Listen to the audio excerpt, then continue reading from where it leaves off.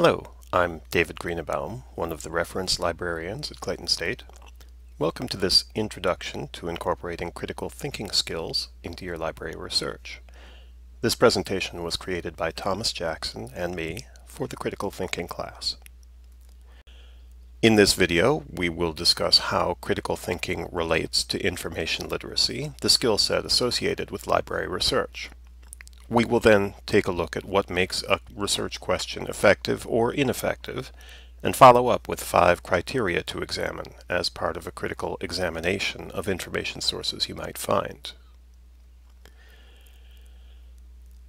Michael Scriven and Richard Paul describe critical thinking as, quote, the intellectually disciplined process of actively and skillfully conceptualizing, applying, analyzing, synthesizing, and/or evaluating information gathered from or generated by observation, experience, reflection, reasoning, or communication as a guide to belief and action.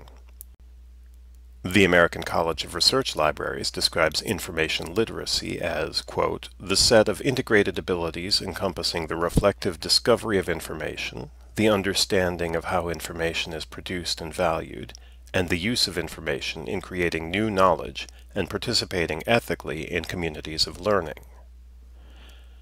The skills and tools of critical thinking apply to information literacy in library research in that they inform and enrich the process of scholarly enquiry. The critical researcher will not simply accept what they read at face value, but examine it to discover underlying fallacies, assumptions, biases, and agendas. How can you apply critical thinking to library research? The first step is to use critical thinking to craft a relevant and effective research question, so that you can be clear what it is you're looking for. An effective research question is one that can be answered with verifiable facts. The question is phrased in a way that avoids subjective responses and opinions. The question should address the real need or purpose of the research. The question presented here is specific. Its answer can be formed by searching electronic, library, and other information resources to find verifiable facts about how poverty affects middle school children. If no information is available, a study can be conducted to compare the academic performance of children from upper middle class parents with the academic performance of children from families who live below the poverty line.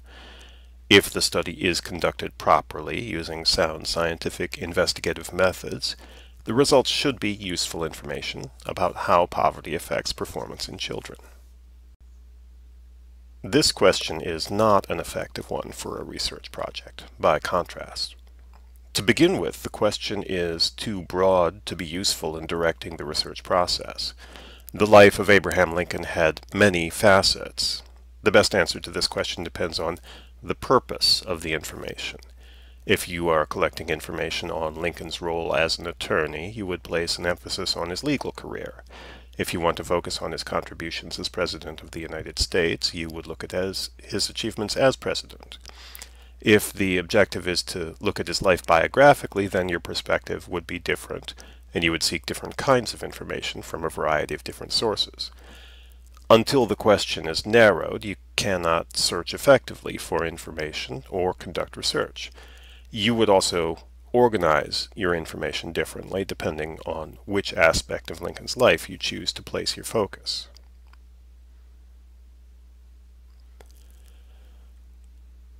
When critically evaluating sources you have found in your research enquiries, you will engage your critical faculties in order to read beyond the surface meaning of the text. You'll take a look at its underlying structure and logic and pick apart the author's arguments and rhetorical devices as you look for fallacies, inaccuracies, and errors in reasoning. As a schema to help in this analysis, you may want to keep in mind 5 specific aspects of the source that should be subject to examination. The source's accuracy, its authority, its objectivity, its currency, and its coverage. These criteria can be a gauge to the worth of many types of information sources, from books to websites to journal articles. Accuracy is a measure of how well the source's content represents the observable phenomena. To this end, you may want to compare the source with whatever outside information may be available, other research on the same subject, raw data, your own observations, and so forth. How well is the underlying information described? Can you verify the author's data and methods? If the author cites other sources, are they being correctly quoted or taken out of context? The authority criteria takes into account who is responsible for the creation of the work and what are their credentials or qualifications for writing authoritatively on the subject. Is the author identified, and are their credentials given? Are the credentials appropriate to the subject under discussion? If the author has been active in the field for a while, the degree to which they are cited and referred to by other scholars is also a measure of their contribution to the scholarly conversation. When examining the objectivity of a source, you want to ask yourself what goal or agenda it might serve.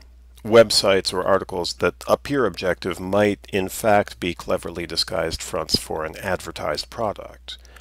Even when this is not the case, however, it's important to understand that every author comes to an issue from a particular point of view, often with an intention to convince or influence the reader to that point of view.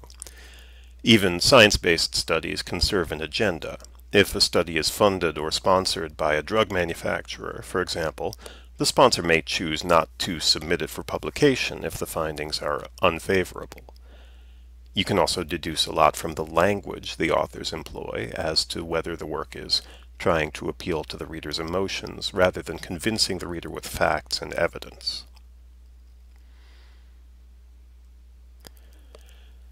The question of currency addresses whether the information presented in the source remains as relevant now as when it was written. In some subjects, such as the sciences and engineering, new findings can render older scholarship obsolete.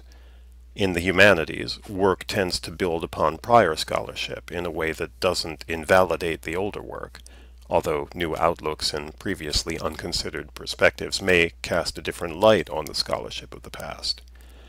With this in mind, look for when the source was created so that you can place it appropriately in its historical context and understand how a current interpretation might be different.